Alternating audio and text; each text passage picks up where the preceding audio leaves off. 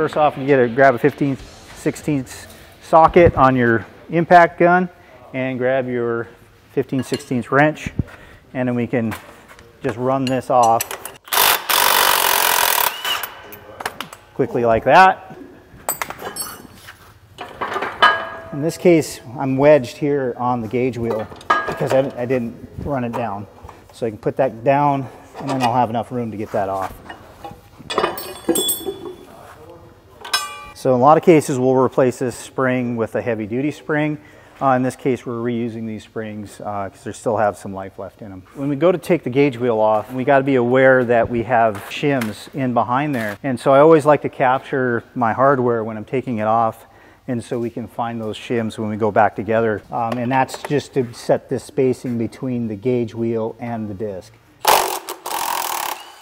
As you can see, we have these washers on the outside. Those are the spare shims that the farmer can use to put on the other side and make adjustments with a newer gauge wheel. On the inside, you can see this is my shims that were on the inside, and this is what was physically setting my spacing to the depth arm. These you want to capture and make sure you don't lose. So we'll drop those in our pan that we have under here and set that gauge wheel aside. One thing to note on this gauge wheel, it is getting some wear, getting some stubble damage along this edge.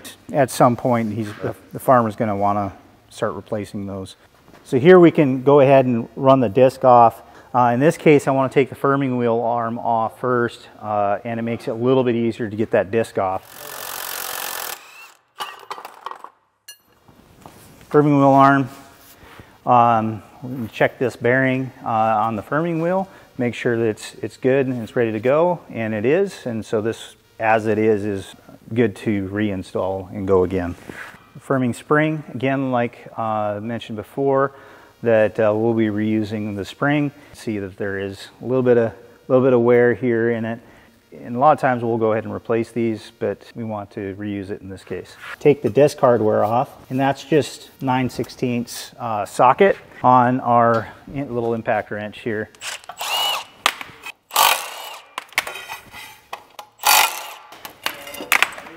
Now the tricky part with these discs sometimes is actually getting it off of this depth arm, especially if the firming wheel arm is still in place.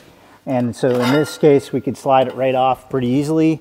In some cases, it fights us a little bit, and especially with newer discs that are taller. Sometimes it's a little bit of a technique getting these on and off without taking the depth shafts. So I'm going to take the shifter plate off, and also the depth handle with a 1/2 inch socket.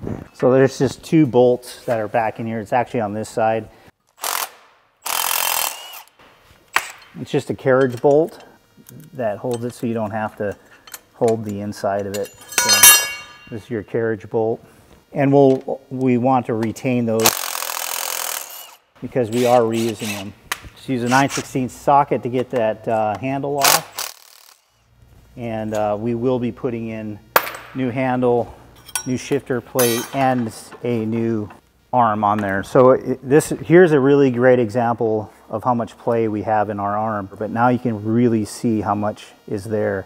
And once we replace this arm and this shaft, it'll take up that play and it'll tighten up that whole assembly to where the depth gauge wheel will actually have very little play at all. So and that comes off with a 9/16 as well, 9/16 socket and a wrench. So this should come off fairly easily. Just give her a few taps, and a lot of times what we'll have here is actually get this wear. You can see a wear groove down into here where the shaft is worn into this arm, and that's the biggest reason why we're changing this arm while we're at it. As you can see, this depth shaft is really stuck in there. The fastest way to deal with that is just to cut off the shaft, and then we can get to the spindle nut and run that nut off. But before I do that, I'm gonna take this seed boot off, take out the bolt for the seed boot, and then or for the tube, and then we'll take the seed boot bolt out. Comes out like that. And now we have cases where these are stuck, particularly on this drill, and what we've been doing in those cases, because we are changing the seed boot, and they are a standard wear seed boot, they don't break very easily, and usually we'll break the boot and we can get the tube out. And so what I'll do is actually cut the end of this tube off with a bandsaw, sawzall, or whatever you have. And what we'll reinsert this into the new boot and re-drill a hole, and this tube is almost as good as new again. So next we have the seed boot. This is the other area that we're going to address. And for one, we got the wear of the seed boot down here, but there's also this play that we have, and a lot of times you have a hard time taking care of this slop. And this is a significant amount of slop in this. And this changes your depth of how your seed is getting into the furrow. So we're going to address that with a new boot, a new bolt, and then we'll also install a stabilizer. And we'll see that a little bit later, but we'll go ahead and run that out.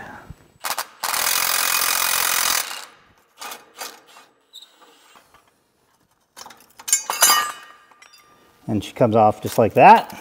You can see it has a seed boot spring that we'll put a new spring in, and also this new seed boot. What we also have here is we're addressing the wear that we've got in the seed boot. We're gonna have to address this wear with a new boot, and we're gonna put a new tab in. So now that we've got that part stripped down, closing wheel arm pivot pin out and the firming pivot pin out. Fight me a little bit, but they come out like that. We're replacing those with new bearings, and we're actually going to run these bushings out. So what I'm going to do here is try to get on the inside of the bushing here, and that'll drive, this air hammer will drive the bushing out either direction from whichever direction I'm shooting it through. So I'm trying to get it in at an angle so I can catch the edge of the bushing on the other side. And as you can see, they'll go flying. So just be aware that they will come out. You could hit yourself or other people, but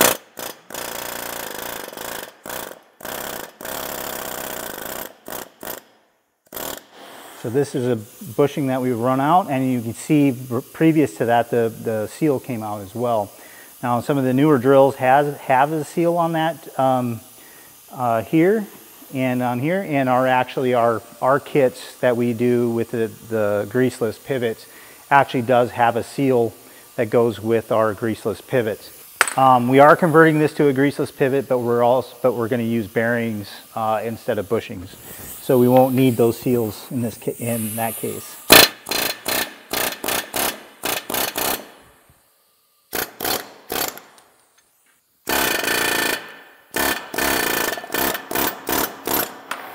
Off she comes. So now what we're ready to do from this point is actually clean this pivot out. We've got to get that grease out. We've got to get the dirt out of there, so when we go in with new bearings in here, that we're not contaminating that cavity, so it's not get out there and wear on the bearings. Those bearings are sealed, so we're not as concerned about that as we would be with a standard greaseless bushing.